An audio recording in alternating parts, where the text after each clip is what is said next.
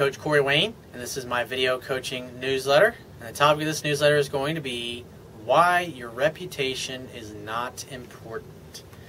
Got an email here from a viewer. He says, "Hey Coach, he says, I've got a sort of an inferiority complex and social anxiety, as New Age experts like to call it. Now I'm 25 with little or no friends, financial issues, I'm overweight, and I have a career struggle, which is not what bothers me, as I'm working on that. Though since elementary school up until sophomore year in college, I've been extremely terrified of interacting with people, making friends, being in a relationship. I was basically scared of people, and I was seen as a weird psychopath of some kind of people and used to pick on me, humiliate me, bully me because of my weird, non-socially calibrated behavior among people." He says, "I've felt shame ever since." He says, "When I became 23 years old, I decided some major change is needed, so I learned the art of pickup, which for the most part is just a marketing fad, joining a boxing gym for 1.5 years, and took a 7-month salsa class." He says, "I boosted my confidence, yet whenever I see something that reminds me of the past, such as an intimidating-looking guy, or a super confident person, or a super hot woman, I start to get that same panic attack I had when I was bullied in school." He says, I got extremely depressed, and then after doing that, all of the above more than a year, as my panic and trauma still hit me hard.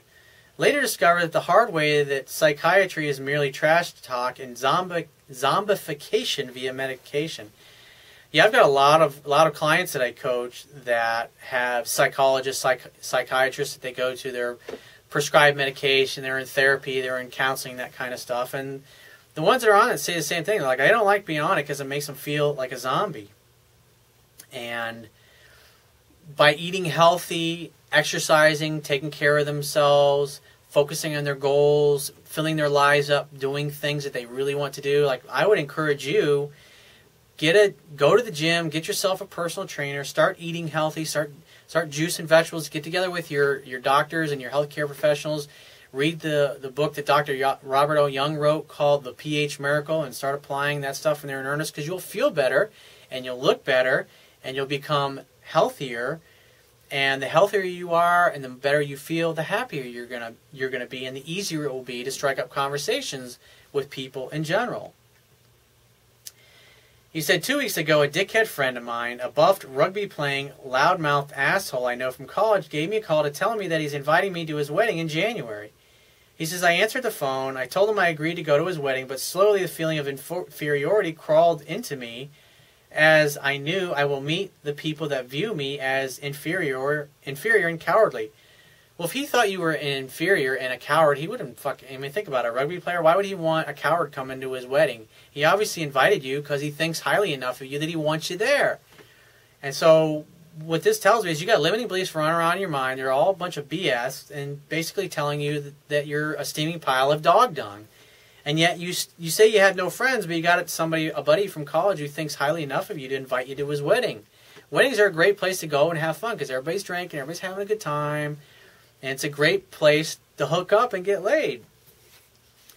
He says, I never managed to get into a relationship with a woman because of this shame, and I really managed to stand up for myself and draw a line, in particular with people, because of my shame, which also limited my social circle. Well, you have to get to a place in your life where you realize, think about this, dude. 500 years from now, nobody's going to give a fuck about your shame. Nobody's going to care that you were overweight or that you had social anxiety or any of these problems. Or it's like nobody's going to care. It doesn't matter. It's like everyone that you care about and everything that you care about in this world at some point is going to dissolve and going to be replaced by something new. That's just the nature of life. And it's like one of the things that Wayne Dyer says I think is so true. He says, the only thing you can really do with your life is give it away, because you can't take anything with you.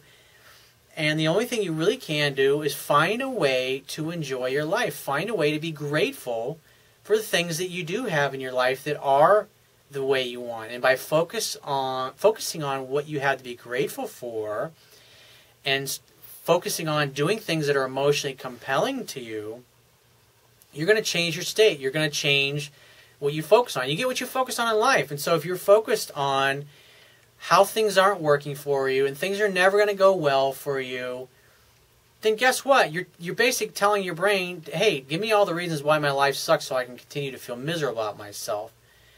But if you change the way you look at things, like right now, because you can change your state in an instant by simply changing what you focus on in life, and you start to focus and ask yourself, because the quality of your life is going to be in direct proportion to the quality of the questions that you consistently ask yourself.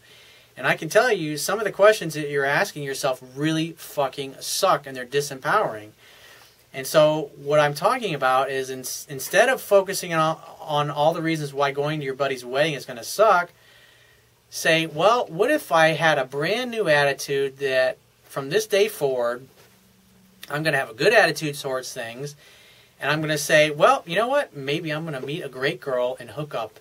Or maybe I'm going to get a phone number. Or maybe I'm going to meet a girl and I'm going to kiss her. Or maybe I'm going to meet a girl and I'm just going to have a great conversation and she's going to set me up with her sister or a hot friend or whatever. Just have the attitude that I'm going to go there and I'm going to have a good time and I'm not going to have any attachments to it.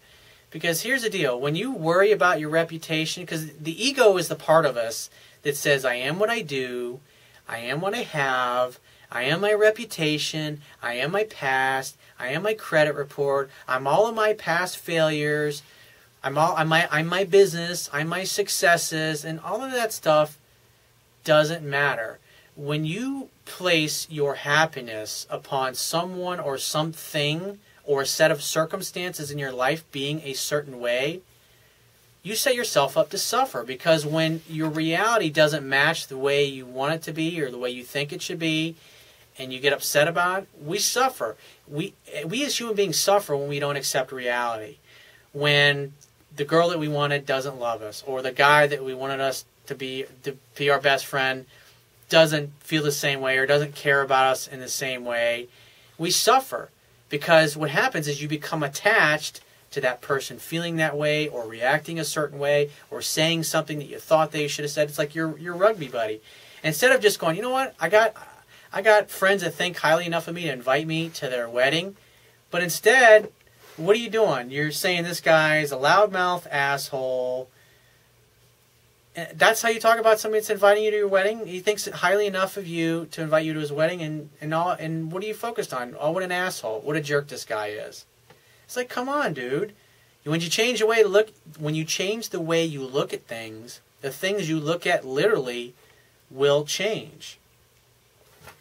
And so if you, like I said, if you want to change your life right now, I mean, it literally can happen in an instant. You can simply decide right now that I've had enough of this shit. I'm tired of this shitty fucking negative attitude that I've always had in my life. And from this point forward in my life, I'm going to focus on and ask myself great questions like, what's good about this? When bad things happen to me, I'm going to say to myself, what can I use this for? How can I learn from this? How can this make me a stronger person? How can this make me a better person? How can this help me grow my confidence? When you ask questions like that of every situation that happens in your life, you will become an ever-present optimist. I had a girl I've known for a long time, for like 20 years basically. I remember we were talking last year, and one of the things she said to me, she says, Corey, I miss your ever-present optimism. Because we don't obviously live in the same city anymore. We live several hours apart from one another, but we've always stayed in touch and stayed friends over these 20 years. And she goes through a lot of tough shit in her life, and so I'm always picking her up, dusting her off, and making her feel good about herself, and just being a good friend to her because I care about her. She's a dear friend. We used to work together 20 years ago. But like I said, it's like I have a positive attitude, and that's what she appreciates about me. And I promise you, if you have a positive, optimistic attitude, people will appreciate. And there'll also be people that don't appreciate that about you. And people that don't appreciate you being you, then guess what? You can invite them to spend their time with somebody else. And if you want to improve your social skills and improve your social circle, I did a YouTube video a while back called Improving Your Social Skills. So if you Google Corey Wayne, Improving Your Social Skills, and then just go to YouTube and watch the video and then go practice that stuff, that will help you further build your confidence and your ability to make friendships right on the spot, or to create a date on the spot with a girl that you meet and you have amazing chemistry with. But interacting with other people in a social setting, that is a learned skill. And you either learn it in childhood or you don't. And you can learn it as an adult and you can learn it when you're younger. It really doesn't matter. But repetition is a mother skill, and the only way you will get better is if you practice your social skills. And so if you want to get better, you got to change your attitude, number one, because I'm telling you, your attitude really sucks that you have towards things. But the past does not equal the future. That's the beauty of it. What you did yesterday and the fact that you didn't do the right thing 2 months ago or 2 years ago, or that your life has always sucked for 25 years, it really doesn't fucking matter. Why? Because the only moment that matters is right now. You can't change the past because it's gone. And you can't do anything about the future because it's not here yet. The only moment that you can affect is right now. And so if you change the way you look at things, literally the things that you look at and interact with in life will change for the better. That's something to think about. So if you have a question you want to ask me, go to my website, click the Contact Me tab on the left-hand side of your screen, and send me 1 to 2 paragraphs max, and just give me several weeks to get back to you with a response. If you want to talk to me right away, the quickest way to get my help is to book a paid phone coaching session, and you can do that by going to my website, click the Products tab at the top of your screen, and just follow the instructions. If you want to get a digital version of my Kindle ebook, on my website, underneath the email sign-up box, is a box that has a link that will take you right to the Amazon Kindle download page for my book. And once you get there, if you don't have a Kindle device, just download one of their free e-reader apps for whatever electronic device that you want to read it on. And if you appreciate the value of the information I offer in these video newsletters, the articles on my website, and my ebook, you can show your appreciation right now by going to my website, and on the Would Be a Toolbar at the bottom of your screen, click the PayPal donate button and donate any amount that you feel is equal to the value of the information. And I will talk to you soon.